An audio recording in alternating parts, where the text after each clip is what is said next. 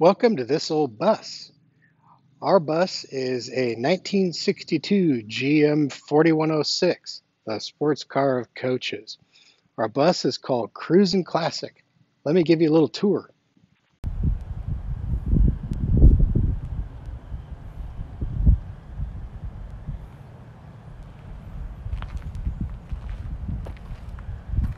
Coach was painted by John Starr, who used to paint coaches for Marathon in Coburg, Oregon.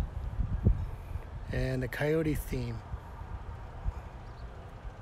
The coyote eye lights up at nighttime.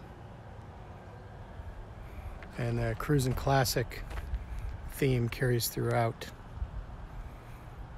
The coyote is supposed to be the previous bus owner. His name Ron, lived in California. That's supposed to be him howling at the moon. We really like it. The coyote theme is carried out inside as well.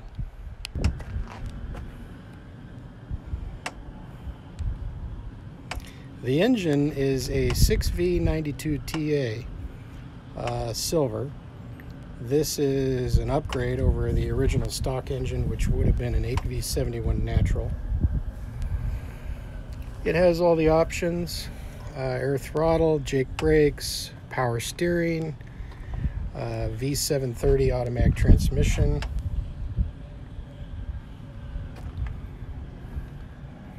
upgraded cooling system. It's got a new turbo in it. The bus has been serviced by Joe Macer in Eugene, Oregon, and Scott Crosby, the bus grease monkey.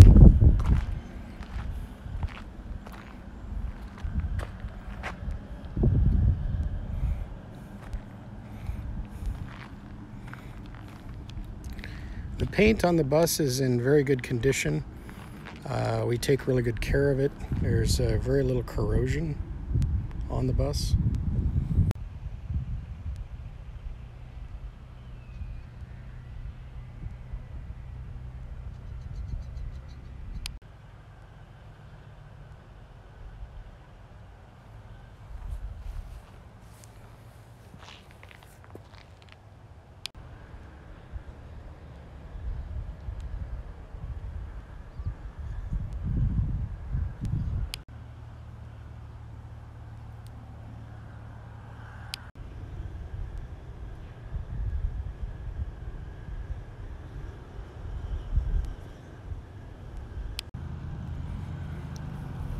Let's step inside.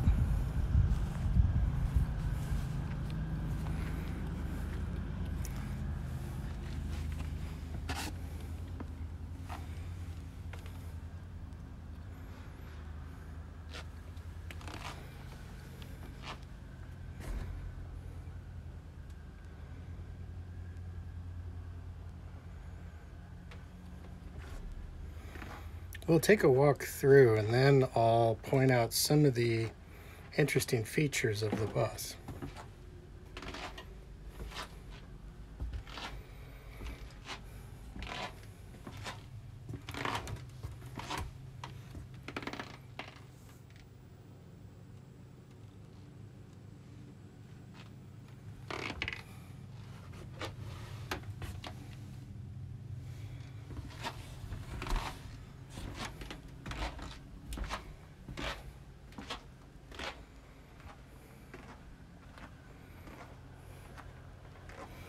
So starting up front,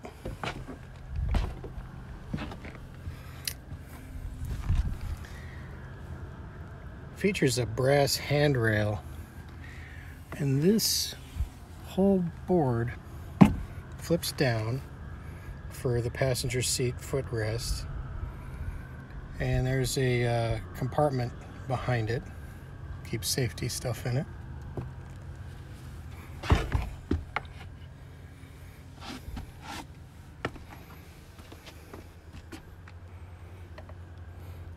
We keep our dog leashes and gloves there. There's a lot of stuff we're going to do to the coach to modernize it, but I think I'll save that for another video. This is the driver's compartment. I'll go ahead and cover some of the things that are interesting about this.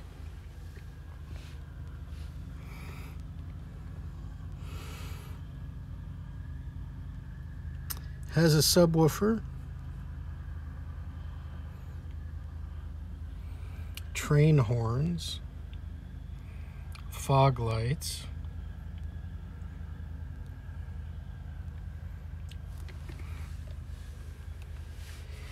it has a leveling system. It's manual.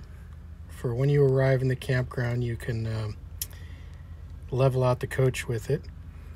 And you can also set some preset pressures. It has a switch there that says auto air level, and that switch fills the bags with a predetermined amount of air. The switch right to the next of it there is Magic Brakes. It has a V730 Allison automatic transmission, and that is the shifter control and status. Tells you what gear you're in. You flip the switch up to advance the gears up, and you switch it down to advance the gears down.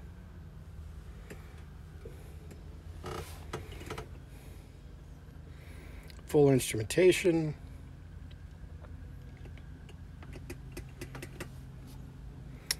This is a switch that allows you to switch the voltage between the chassis and house batteries to check the voltage, which is kind of interesting.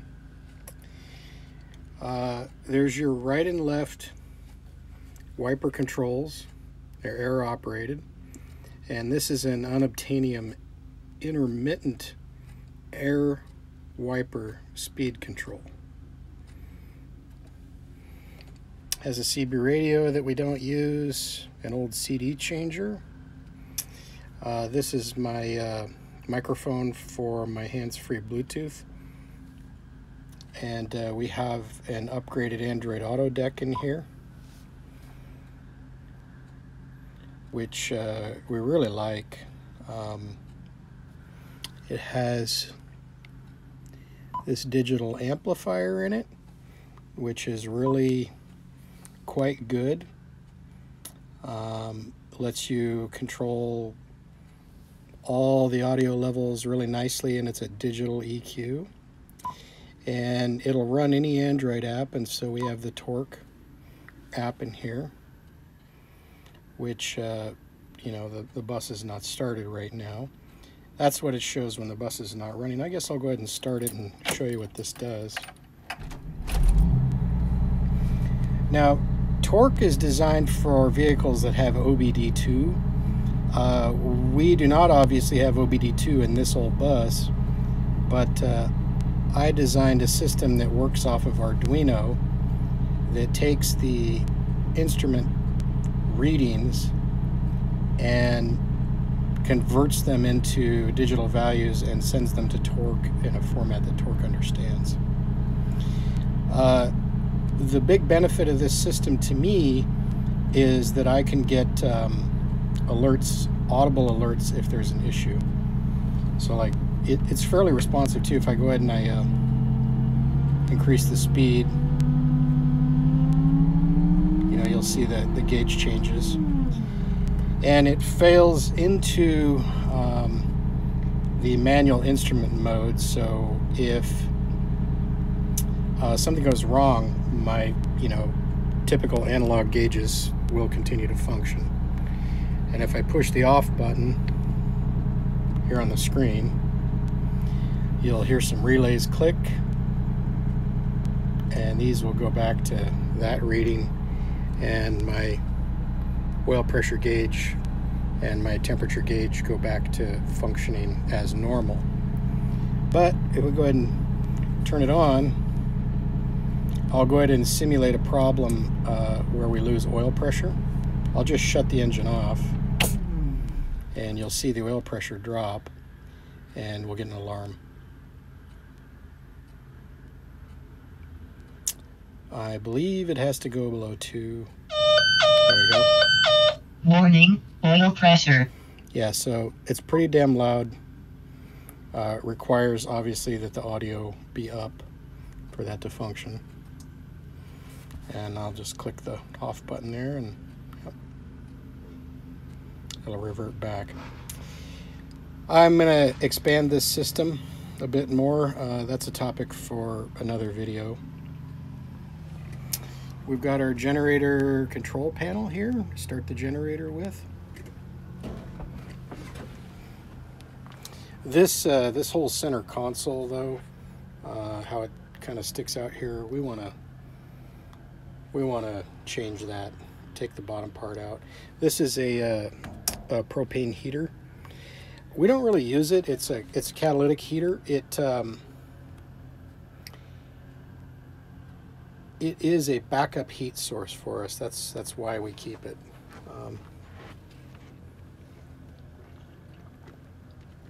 We're going to replace these chairs. We've got some chairs that were taken out of another RV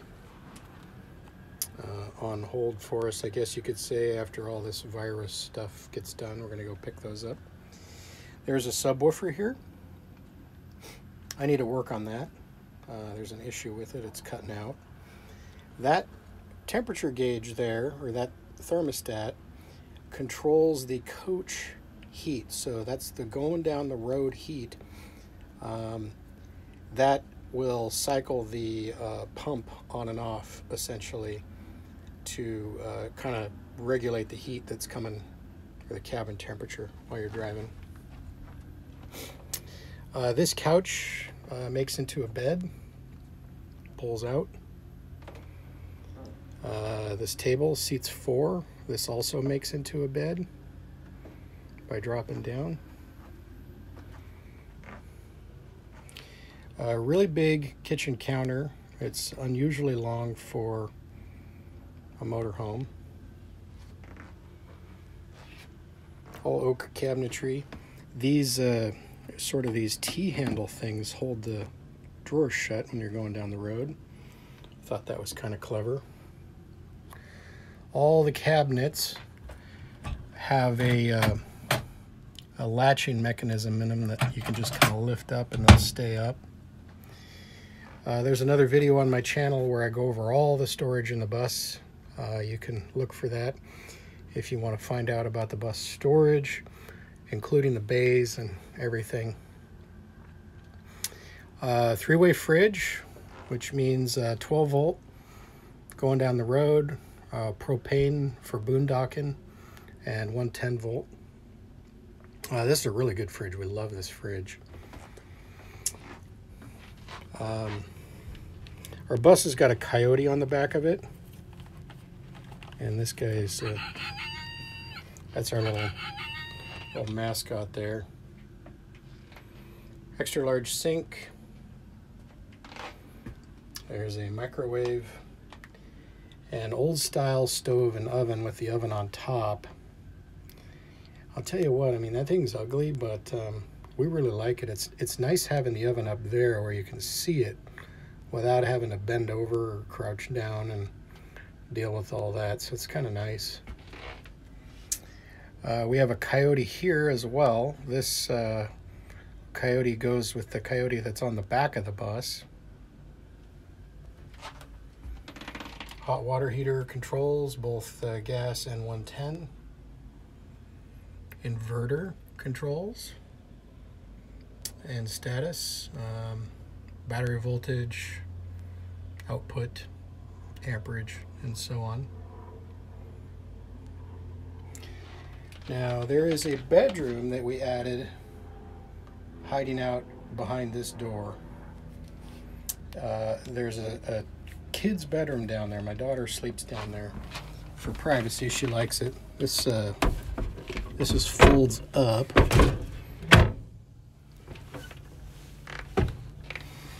And there's a light switch down there.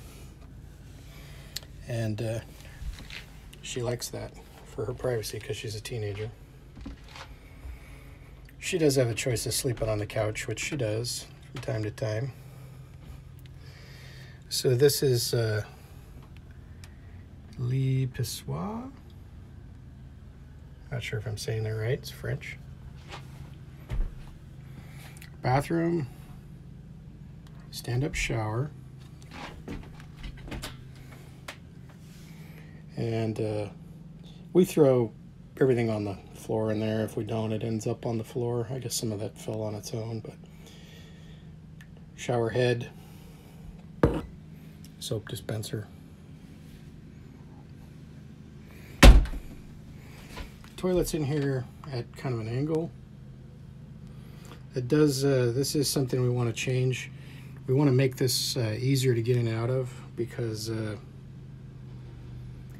know, the guy that built the bus was a tall, skinny guy. Maybe that worked well for him, but the way this is designed, you can't get the door all the way open. So you got to suck it in to get in the shower, which we do, but yeah. Sink. Nothing special there. Full medicine cabinet. That fan is great. Works really well. Suck the steam out of the bathroom. Recently replaced that. There's a YouTube on that. We have a fantastic fan here too. Really like those. They work good.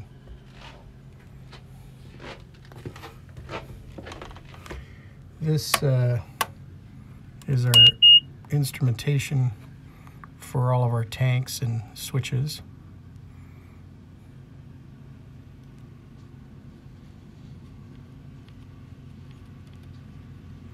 See, I can get this so you can read them.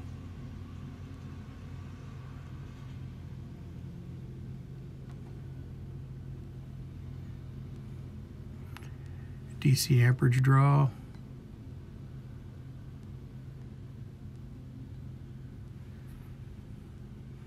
Battery voltage. We also have a little bit of solar on the roof. It's putting out a little bit of amperage right now. And of course, a bunch of these tank gauges don't work. The freshwater works. I think the gray kind of works. I don't know about the black one. The propane doesn't work at all. I just went through that too. It's kind of annoying. That's another project on the to-do list. I like these gauges, but I'm gonna have to make some changes to that. And there's a closet here with it's a hanging closet. We have a queen bed back here. Walk around. There's a bunch of stuff on the bed. Pillows are in the house. TVs are on the bed because we do not have them mounted to the walls yet. I'm going to mount one of these in the bedroom. It's on the to-do list. The other one is going to mount up front, but I haven't really quite figured out a good location for that yet. So we just kind of set it up there on that center console when we're camping. And there's a shelf over here that the other TV sets on in the bedroom. There's cabinets and storage all across the back. These are wheel wells back here, and these panels just lift right up. They're just held in place by gravity, so it makes it nice to be able to access the utilities and stuff that are in there.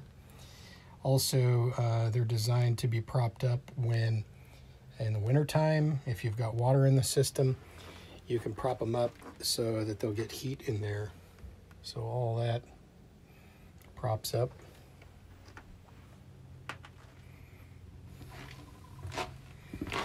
Let's see, what did I miss? I know I missed some stuff, but I can't really remember everything. We've got decorative Tivoli lighting throughout the coach, which I'd like to replace with LED. I've replaced some of the lighting with LED, but we've still got some fluorescent in here.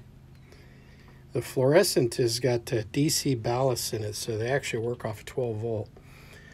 Pretty much everything in the coach works off a 12 volt, except for the air conditioners, the bathroom vanity light, and your household receptacles, which many of those are on the inverter.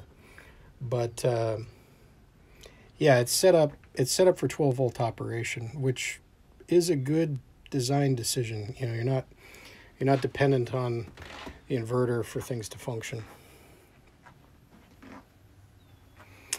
We also have Wi-Fi in the coach. This is called a Camp Pro. This is kind of my wiring closet rat's nest thing, but basically there's an antenna mounted to the side of our TV antenna. It's a long omnidirectional antenna, and when we arrive at a campground, we can crank this up. This has a regular TV antenna, a manually aimed satellite dish, and the Wi-Fi all on the same mast. And it's essentially a Wi-Fi repeater. So we're inside a metal tube. If you're camping in a campground that has Wi-Fi, it's not going to penetrate the vehicle very well. So we have basically a Wi-Fi repeater and our own SSID and hotspot inside the bus. It serves a dual purpose when we're home. The system is strong enough to function as Wi-Fi for my shop. So the antenna will penetrate the metal building, pick up the house Wi-Fi, and repeat it inside my shop. So I get 2 for 1 there. We've got a color backup cam, and we have an RVI brake system that has the tire pressure monitoring option on it as well. So this monitor serves a dual purpose. It tells us the tire pressures on the coach, and it also tells us the tire pressures on the Toad, and temperatures.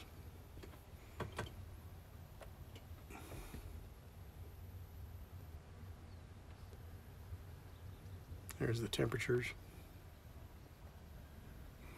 And the braking is obviously off right now because we're not towing. So I'm sure I forgot a bunch of stuff.